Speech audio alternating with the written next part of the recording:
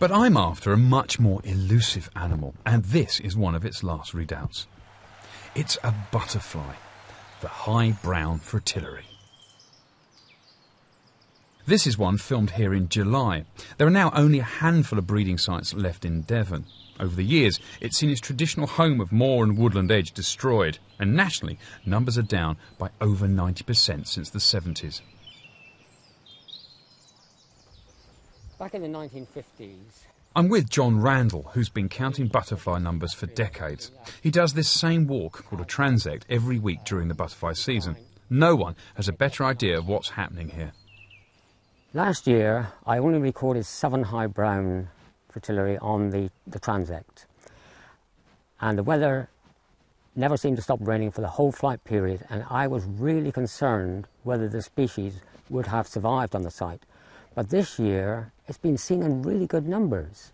I've already recorded 98 on the transect.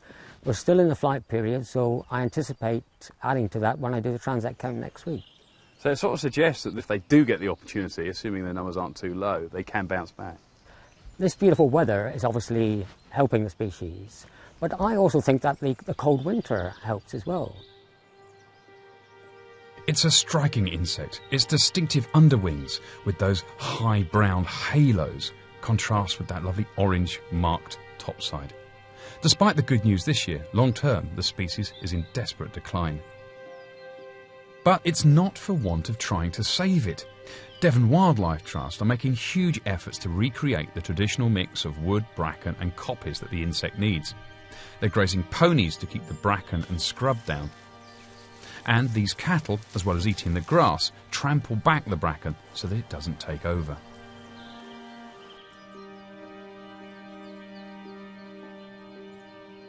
You're much more likely to see these here. This is the small pearl-bordered fritillary. They're more common and they fly a bit earlier in June. Or this, the dark green fritillary, easily confused with the much rarer high brown. The green refers to a suffusion on the underside of its wings. All these species are here because of the habitat management. And it's the creation of these little paths and rides throughout this otherwise almost impenetrable jungle of bracken and gorse that is the secret. It allows the butterflies access to the flowers. It creates a nice little microhabitat. And if you actually come down here, you really get a sense of that. It's a sheltered little world. It's a real hot spot. There's flowers here so the butterflies can nectar.